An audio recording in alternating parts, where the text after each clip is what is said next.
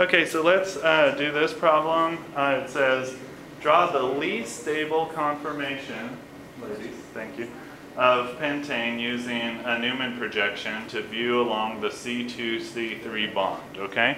So the least stable conformation of pentane.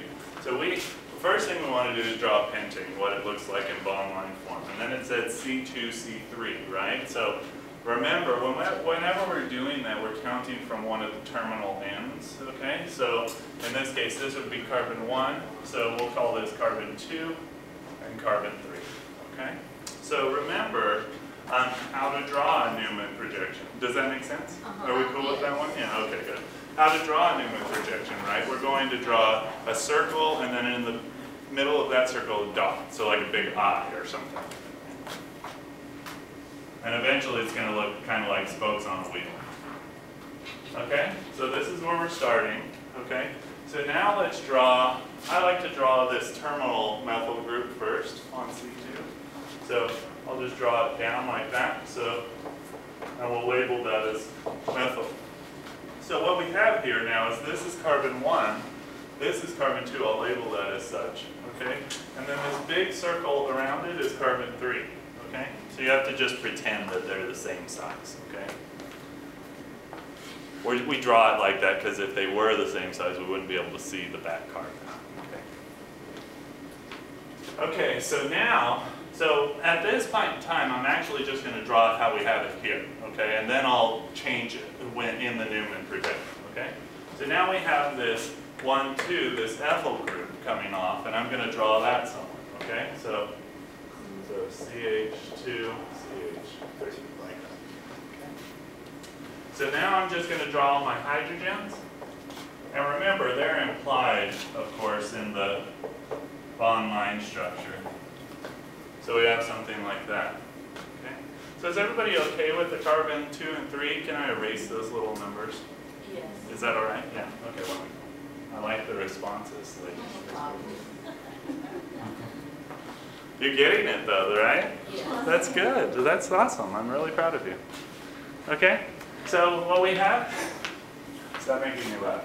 Okay, so what we have here is that the big groups, right, an ethyl group and a methyl group in relation to all the other groups on each of those carbons, those are the big groups, right? So in other words, an ethyl group is bigger than a hydrogen and bigger than a hydrogen, right? A methyl group is bigger than a hydrogen and a hydrogen. So when we have the two big groups, the two big alkyl groups on opposite sides, like 180 degrees away from each other, we call that anti-periplanar. Okay, so we have this in an anti-periplanar arrangement.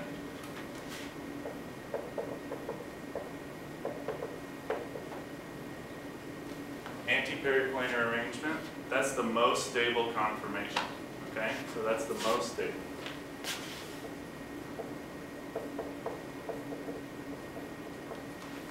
Okay, so that's what we see here in the bond line form, okay? Kind of like what we call that Charlie Brown stuff going on.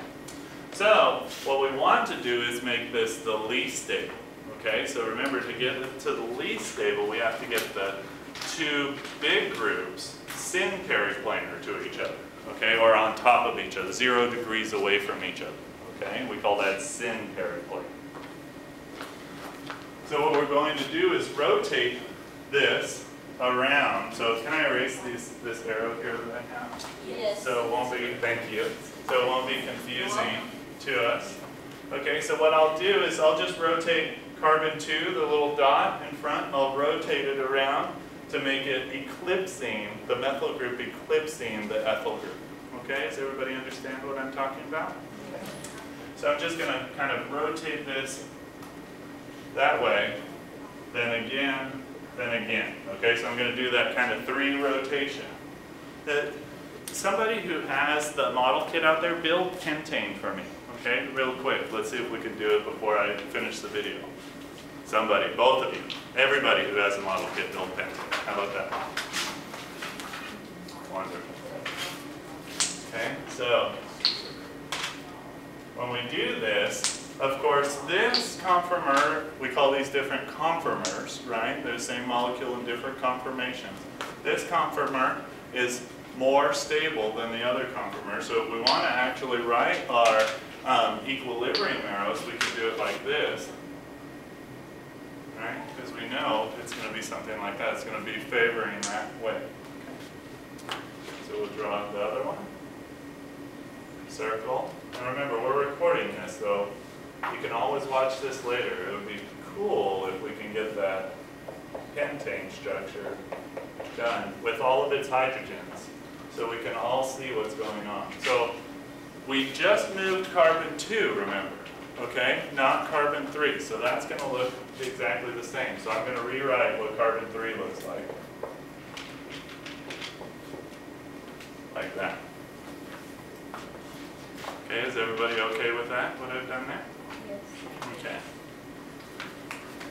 So you see it's all the same. The back carbon is all the same. Okay.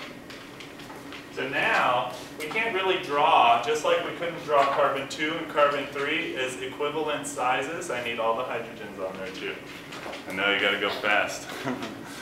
Okay, so just like we couldn't draw carbon 2 and carbon 3 on as equivalent sizes, we can't really show the eclipsing exactly equivalent, okay? So we're gonna have to kind of tweak our eyes a little bit and kind of just draw the methyl group to pretend like, you know, it's kind of eclipsing, but we know that it's actually 0 degrees, okay, from each other. Okay, does everybody understand what I'm saying? You get that? Okay. So there's the other hydrogen, and those are eclipsing too. And there's the other hydrogen there, okay? So because we've got the two groups eclipsing each other, so this is an eclipse form. This one's called the syn-periplanar. Why? Because the two big groups are 0 degrees away from each other. Do we have it? Wonderful. Okay, so what we've done here, you almost got it. That's okay though. Okay, so what we've done here is so is everybody okay with what we have here? That's the answer to the problem. So the answer to this problem is right here. That's the least stable conformation if we're looking down the C2, C3, okay? So the most stable, remember, is this, or this, right? So we're looking at it like this. Do you see that pentane like that? Okay, so I'm just going to take it from here and kind of get in front of the camera so we can really see it. Is everybody okay with that? Okay.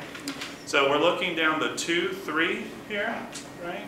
So when we do that, Newman projection, remember I showed you, was the bond line form, was the most stable here. So do you see that? We're looking down the 2, 3. There's that methyl group on the bottom and the ethyl group on the top there. Okay, do you see that? Okay, wonderful.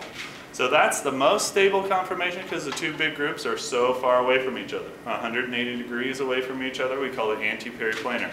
So in order to make them unfavorable, we're going to eclipse them, the two big groups. So we're going to have to turn it once and then turn it again and then turn it again. So 3 times, 60 degrees each time, right? Okay.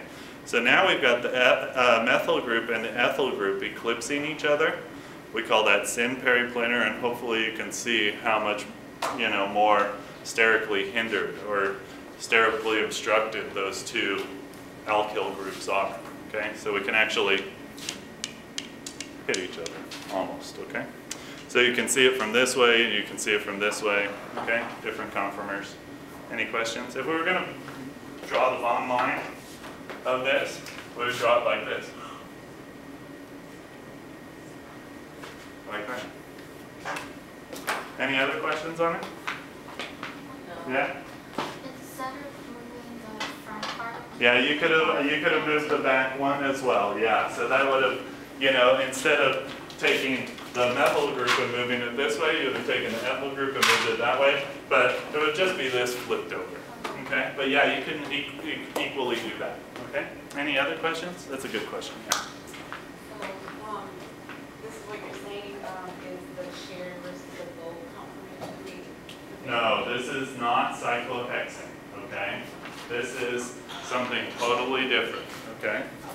Let's keep the questions on topic. Okay. Yeah. Any other questions on this one? Okay, wonderful.